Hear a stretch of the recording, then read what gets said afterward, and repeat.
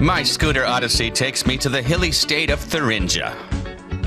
And I'm getting a lot of motivation from Wigge spotters along the way. Fans who've found me on Facebook and my blog and want to meet me. It's really helped me keep going.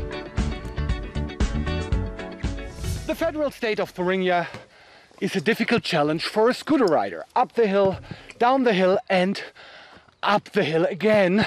But the help of those people along the road feels great. So after 1,096 kilometers in 34 days, I've reached the village of Niederdorla. At first glance, it's nothing much, but it actually has something very special to offer. Here I am now at the center point of Germany.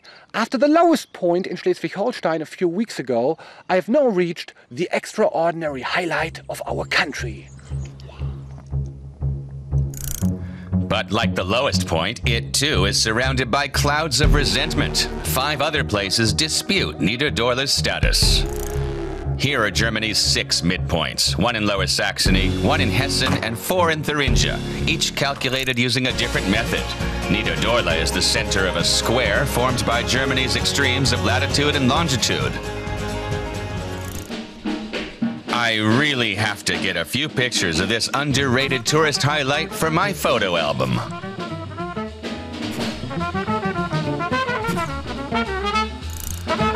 But Germany isn't only tops when it comes to the number of its midpoints, it's also in the center of Europe. 9 countries border on Germany, and the total length of its borders is 3,757 kilometers. How does it feel to live at the actual heart of a country in Central Europe? I ask people if they've found their own center here in the center of Germany. Reactions range from confusion to laughter. And more confusion. I found my center by finding peace, relaxation and culture. Wow. My center is my solar plexus. Since we moved to Niederdorla almost 50 years ago, we've settled in and feel at home. And that's when you found your solar plexus? I think it's great that the midpoint's a tree, because I think nature always helps us to find our center. And I get a chance to feel the warmth of that inner center. Wow, Mitte gefunden. Dankeschön. It sounds too good to be true. I spread a yoga mat to see how relaxed the Niederdorla citizens truly are.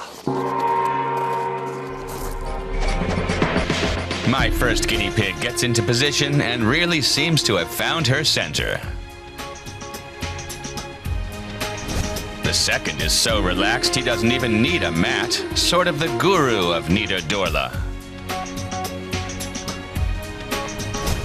The third looks for his center lying down, and it seems to work. Proof positive, 100% of Niederdorla has found its inner center in the center of Germany. The day at the center was fun. I love Germany with its lowest and most centered areas. We Germans love superlatives, it seems.